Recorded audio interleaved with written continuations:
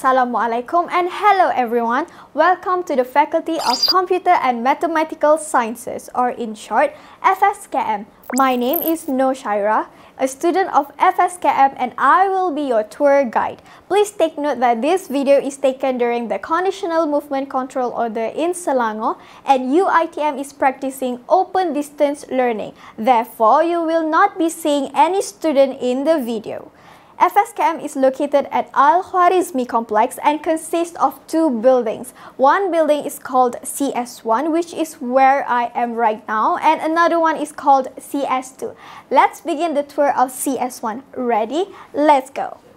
Lectures are normally conducted in either one of theatres, lecture rooms or lecture halls. I am in Theatre 5, known as TH5, located at the ground floor of CS1. All lecture spaces in FSKM are equipped with teaching and learning facilities such as sound systems, whiteboards, and ergonomic chairs and tables. This is one of many lecture rooms in FSKM. This is Lecture Room 8 or BK8, located at first floor of CS1. Lecture rooms in FSKM vary in looks and sizes, but again, just like theatres, all lecture rooms are equipped with teaching and learning facilities such as sound systems, whiteboards, and ergonomic chairs and tables. During COVID-19 pandemic, BK8 is being used for hybrid synchronous global lectures where our esteemed professor conducts weekly lectures and discussion between students from various locations, both in Malaysia and Uzbekistan. How awesome is that? Hashtag FSKM goes global.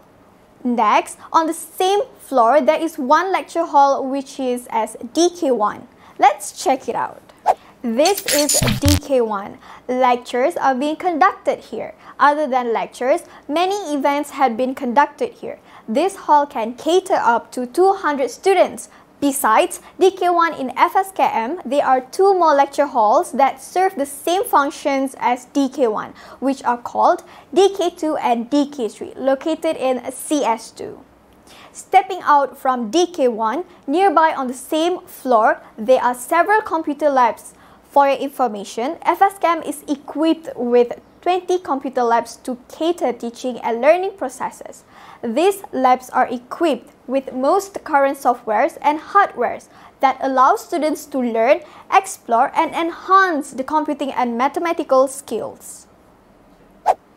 I am now inside one of the computer lab, which is called Big Data Lab. If you are into big data and anything related to it, you will love this place. It is equipped with softwares that will allow you to explore the world of data analytics, such as Cloudera Tableau, Python, and R software. There are more computer labs located on the second and third floor of FSKM. Let's go to the next floor. We are now at Lab 11, which is also known as Security Operations Center, or SOC. SOC is part of FSKM UITM Cybersecurity and Digital Forensics Center, which received funding from the Ministry of Education of Malaysia. It is used to implement training and certification programs that use the Elevating IT Education Elite module.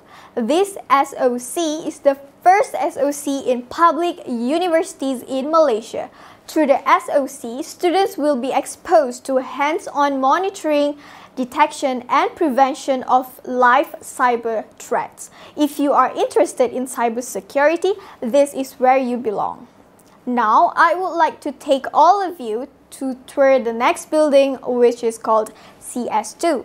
Let's check it out. But let's make one stop. Actually, two stops at two main offices in CS1, which are the Administration Office and Academic Affairs Office. Here are the Administration Office and Academic Affairs Office. The Dean's Office is located in the Administration Office, and Deputy Deans of Academic Affairs is located in the Academic Affairs Office. These two offices are supported by management staffs who are always ready to assist you on relevant matters. As you can see here, there are plenty of seats and tables in this area. called Laman Najib. This is where FSKM students hang out to study and eat, basically a place to chill. UiTM provides Wi-Fi to its staff and students, so you can use the Wi-Fi on your smartphone and laptops in Laman Najib and at the entire FSKM. PowerPoint saucers are also available here, so you don't have to worry if your devices run out of batteries. Still at CS1, I am at a hall known as Dewan Al-Ghazali. This hall serves many functions from meeting, seminar, students and staff events, examination hall to exercise place. I am now at CS2 and right behind me is the operation room for FSKM project for hybrid topology. Some software licenses are only limited to on-campus network usage and the software requires a high-performance workstation. In order to address these issues, FSKM together with the Office of Infrastructure and Infrastructure, UiTM Shah Alam has launched a pilot project for hybrid topology initiative. This is to allow students to access a virtual desktop instance running on the private cloud. All the computational processes will be done on the virtual desktop instead of students' devices. Their devices will only function as a themed client to access their virtual desktop. Thus, the student can use any devices with minimal processing capabilities to access their virtual desktop. This project is broadly developed by in-house expertise and using open source software such as KVM Hypervisor, GNU Linux, operating system Grafana, Cockpit, and Prometheus. Hashtag FSKM Homegrown. Just right opposite is UiTM FSKM National Autism Resource Center or NARC. NARC functions as a one-step knowledge repository and reference resources for research, services, training and curriculum development, consultancy and projects related to persons with autism in Malaysia. NARC is the first ever resource center in Malaysia supported by the National Autism Society of Malaysia. Fun fact, in the center between these two places, there is a beautiful green garden where you can hang out and take pictures that are Instagram worthy. The green and the natural sunlight will make your shots look beautiful that you don't need to use any filters. Next, on the same floor, let me take you to Smart Classroom. This is a Smart Classroom. Here, we use Smart TV that can mirror content from lecturer's laptop or phone through Mirror OP software. Each table can also control a specific TV for content discussion. You can use a round table for easier brainstorming sessions with a dedicated whiteboard. If that is not enough, you can scribble on the table too, using whiteboard markers. Just next to the Smart Classroom is Omar Al-Khayyam room. This room is exclusive for postgraduate students and will defend their dissertation. Here, it is equipped with a smart TV and conducive presentation setup. This room, since its setup, had witnessed joyous moments when research students successfully defended their research works. Who knows, that can be you! All these rooms are located on the ground floor of CS2. On the same floor, you can find the Postgraduate Studies Office, an important office for potential and current postgraduate students, and also Student Center. Again, a place for students to chill. In the Student Center and some other parts of FSKM, you can find water filters that provide clean, hot, warm, and cold water. Now, let's go upstairs. On the first floor of CS2, you can find many classrooms. One of them is called Global Learning Space. This space is not only for face-to-face teaching and learning, but also online. This space is equipped with Cisco Webex conferencing system, which allows hybrid online classes, meetings, webinars, and presentations to be held. It has awesome features like intelligent audio and video experience comprising a powerful codec and a quad camera bar with integrated speakers and microphones. It offers sophisticated camera technologies that bring speaker tracking and auto framing capabilities. FSKM had several international online events conducted in this room successfully with audiences from all over the world. Here on the same floor are where the Office of Industrial, Community and Alumni Linkages and Office of Students Affairs are located. You can find the Deputy Dean for both offices inside along with dedicated staff.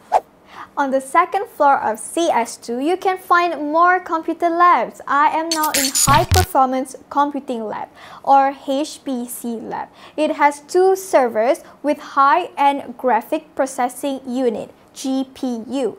Each computer equipped with 56-core Xeon CPU and 256 GB RAM. With its high-performance specification, tasks like seismic analysis, financial analysis, genetic engineering, massively parallel jobs, and crypto analysis can be done.